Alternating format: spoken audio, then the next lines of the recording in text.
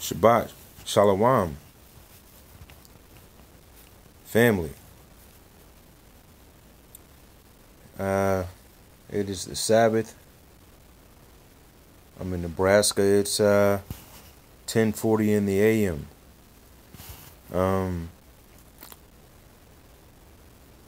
Here we go. Getting ready to drop a video on this dream that I had last night. So this would have been about 2 in the morning when I woke up from this dream. And I'll tell you what the dream was. It was like, it was during the day, and I was under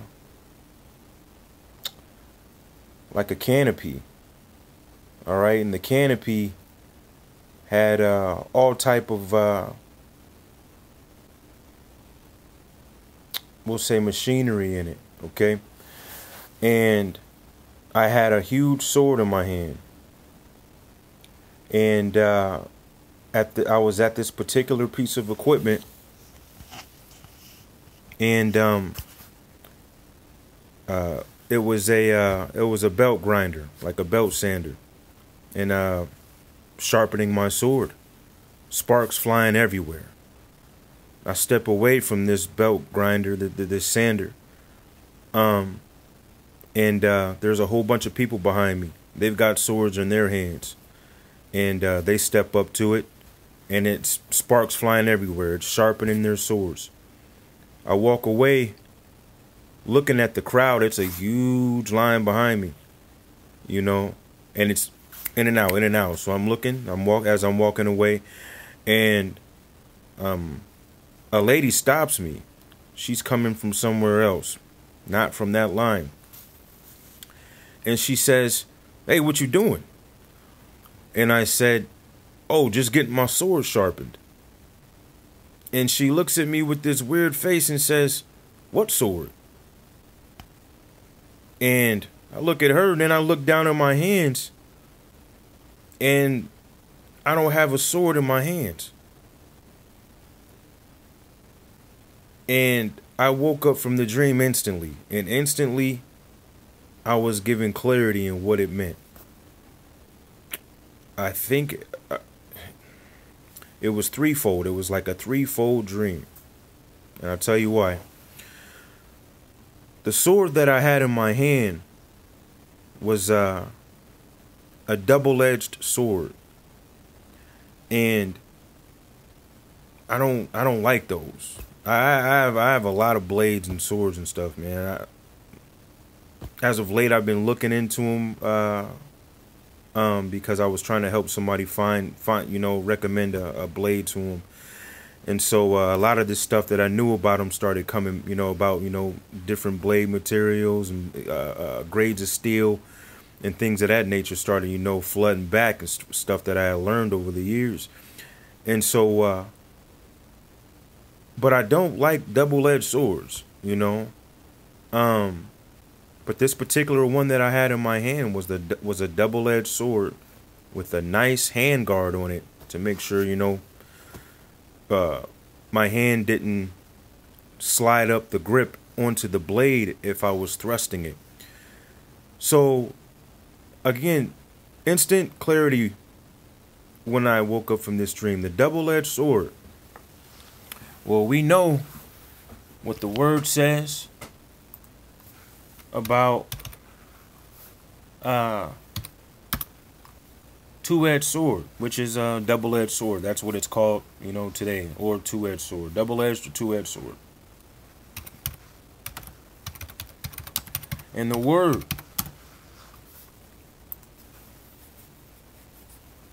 that is Hebrews chapter 4 verse 12 says, "For the word of God is quick and powerful and sharper than any two-edged sword, piercing even to the dividing asunder of soul and spirit, and of the joints and marrow, and is a discerner of thoughts and intents of the heart." Wow. I'm up this morning reading this. And so One more verse and I'm going to tell you what it is.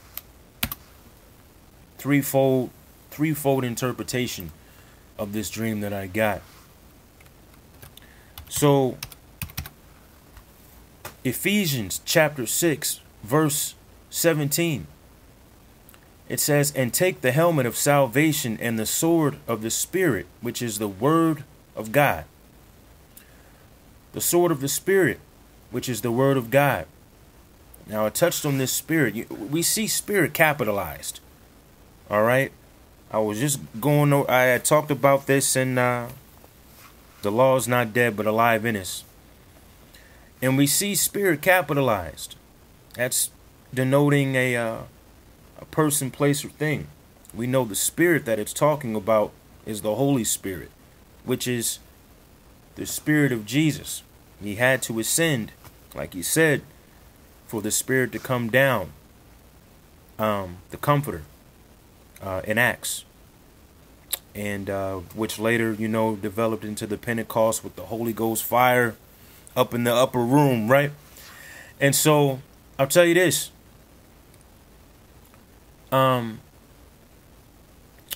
Instantly interpreted for me 3 ways, but they all connect. The first interpretation that I got was the grinding wheel is God. I was in the line amidst everybody else getting sharpened in the word of God.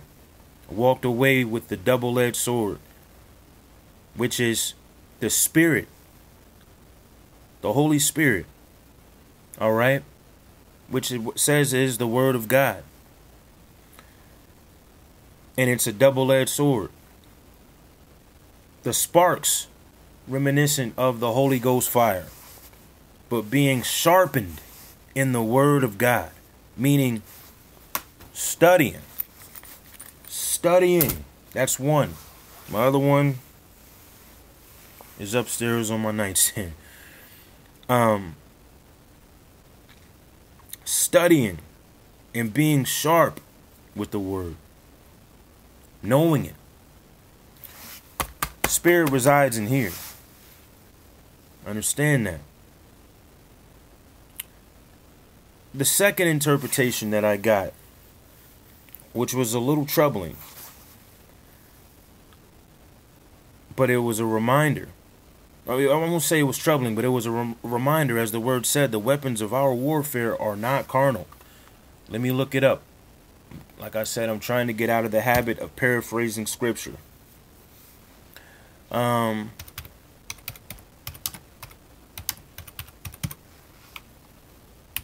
So that will be 2 Corinthians chapter 10, verse 4.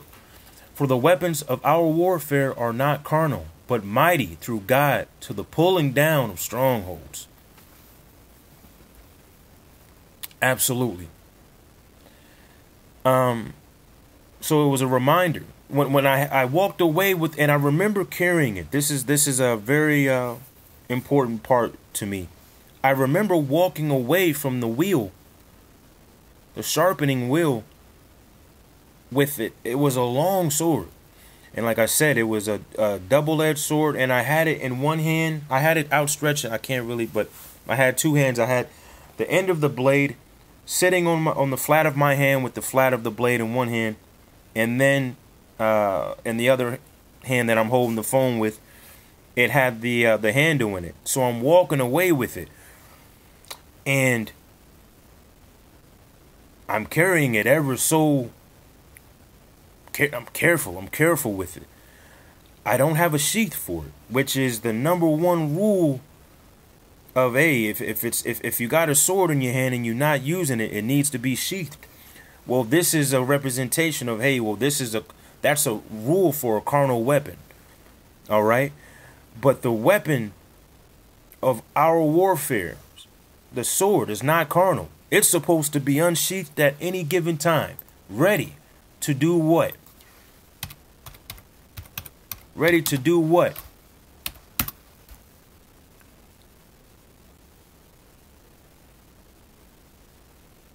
That would be 1 second. Looks like Jude chapter 1 verse 3. Beloved, when I gave all diligence to write unto you of the common salvation, it was needful for me to write unto you and exhort you that ye should earnestly contend for the faith which was delivered unto the saints. Ready at all times to contend for the faith, to wield the sword of the Spirit. All right, which is the word of God. When it talks about our Savior coming off the clouds, that would be Revelation chapter 19 verse 15. Point. I got numbers going around in my head from the work that I do. And I want the KJV. Hopefully this is it. It says, Revelation chapter 19, verse 15, and from his mouth proceeds a sharp sword, with which to strike down the nations, and he will rule them with an iron scepter. He treads the winepress of the fury of the wrath of God, the Almighty. Remember what it says, in the beginning was the Word, and the Word was with God, and the Word was God. Jesus is known as the Word who came down. The Word was made flesh. And his Spirit resides in you, meaning it's the Word. Sharper than any two-edged sword, right? So getting back to this part about the sword in my hand, the unsheathed sword, no scabbard, no nothing for it, but I'm carrying it. The woman walks up to me. She says, "Where's the sword?" I mean, she's like, "What are you doing?" I'm like, "Hey, I'm sharpening my sword." She's like, "What sword?" I look down. There's no sword in my hand. That means it's of the Spirit. But the Holy Spirit was showing me, stay sharp with it and always have it ready. Hence the physical, the physical depiction he gave me of it. And it's a double-edged sword. It's unlike any sword that I have in my physical armory, my physical inventory. This is a double-edged sword that's supposed to be unsheathed and ready to contend for the faith at any given moment and to be sharp in it. And how are you sharp? Well, with the sparks flying, you sharpen yourself in the Word. You go see God in the Bible, or we worship him in spirit and in truth. That means walking in the Spirit where the sword resides. The last and final interpretation that I got from this dream was that the woman who walked up to me, she was without it. She was without it. She wasn't in the line getting sharpened. And I was like, well, maybe, she was out of the line before me, but it was like she was kind of befuddled. She had this befuddled look. That means the Holy Spirit says she wasn't walking in the Spirit. So she couldn't see what it was that you were doing. Hence all these verses about why they won't understand, why they can't see. And Romans chapter 8, verse 7. And I just told a brother of mine about this last night. If you guys watched the video, The Law is Not Dead but Alive in Us, I was led in the Spirit to go back and watch that video. And check what it says. Again, precept upon precept of why people can't understand or see. It says, Romans 8:7, the mind governed by the flesh is hostile to God. It does not submit to God's law, nor can it do so. Key words, a mind governed by the flesh. This woman in my dream wasn't walking in the Spirit. She could only see what I was doing in the flesh, just walking away with my hands outstretched. Because when I looked down, my hands were still outstretched like I had a physical sword in my hand. But the Holy Spirit was making the distinction for me, and that's why he showed me the sword walking away with it after I was being sharpened with it. or sharpening it.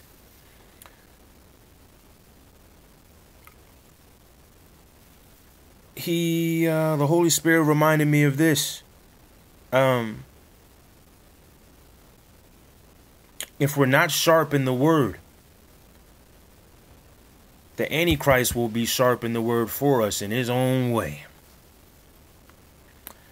The woman who did not have the sword of the Spirit was susceptible and capable and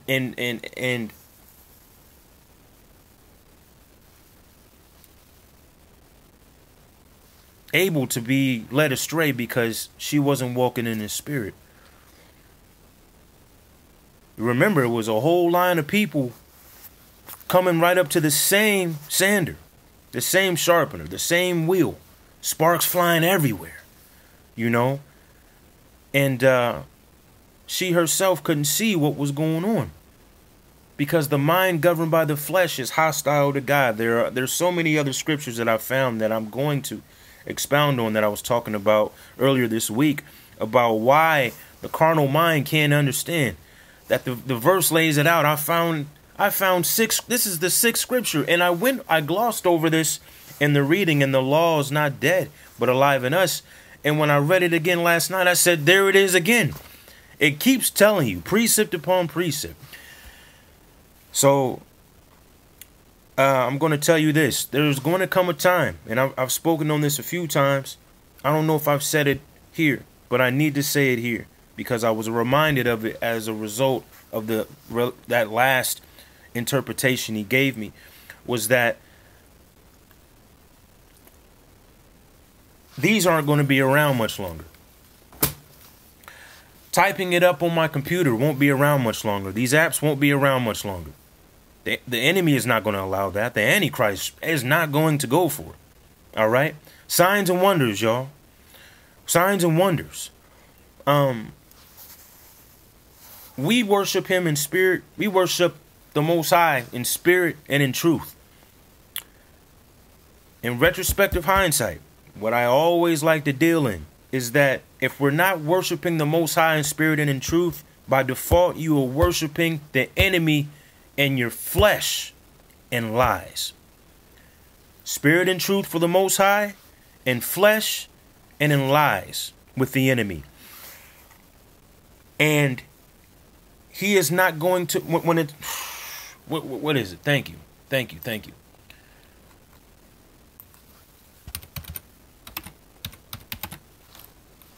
Seek ye first the kingdom of God. Matthew chapter 6, verse 33. But seek ye first the kingdom of God and his righteousness, and all these things shall be added to you. Now, when it says all these things, I mean, you can go into Matthew 6 and see what these things are. But that scripture lends itself to the one I was really looking for. But thank you for bringing that to my attention, Holy Spirit. And I'm typing with one hand. Old Testament. Isaiah chapter 55, verse 6.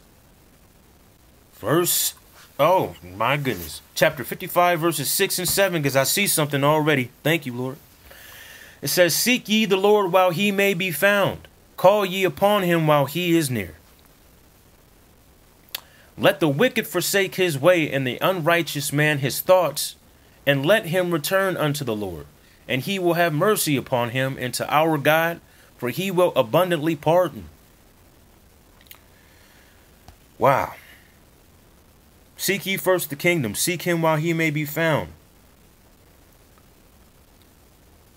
Ladies and gentlemen, saints, this is telling us that there is going to come a time that when it says, when it talks about removing the daily sacrifice in Daniel, and I believe Jeremiah talks about it as well. I went over these scriptures this week. There's going to be a time to where the enemy, the Antichrist, is going to do away with the truth that we can seek, that we better already have in us. We better already have it in us. And we better be well versed and weathered in the warfare up to that point. Like I said, this is practice for the big game. All right. So we should be wielding this this sword. Should have been cutting. Should have been cutting. Up until that point. When it says double-edged, that's for you, yourself, and somebody else. That's cutting yourself with it. You get cut. You get cut with it. But I have this saying to where these cuts are to heal and not to kill. Anything that doesn't kill you makes you stronger. So to get cut with the word, a double-edged sword, it's twofold. It's two-edged for a reason. It cuts you too if it needs to. And so that was the dream. And the 3 interpretations that I got from it. And a bit of a warning on the end that we need this in us. All right? We need this in us. Excuse me. It needs to be in us because it's the Spirit. It's the Spirit. It's the Spirit of God. The Spirit of truth. We're supposed to be lovers of truth. If we're not dealing in truth, by default, we're dealing in the lies. That's what it is. There is no middle ground. The middle ground belongs to the enemy. It's deception. It's gray area for a reason. It's dark, light, and gray area. And the gray area is the dark. It's only light with the Most High and the sun. All right? So that's it. Enjoy the rest of your Sabbath. Shalom. And may Yah bless you, keep you. Man, let them sparks, let those Holy Spirit sparks fly. That Holy Spirit, that Holy Ghost fire fly. Let those sparks fly. Get sharpened in the word. For yourself, study to show thyself approved. Unto who? Unto who? Not for your neighbor.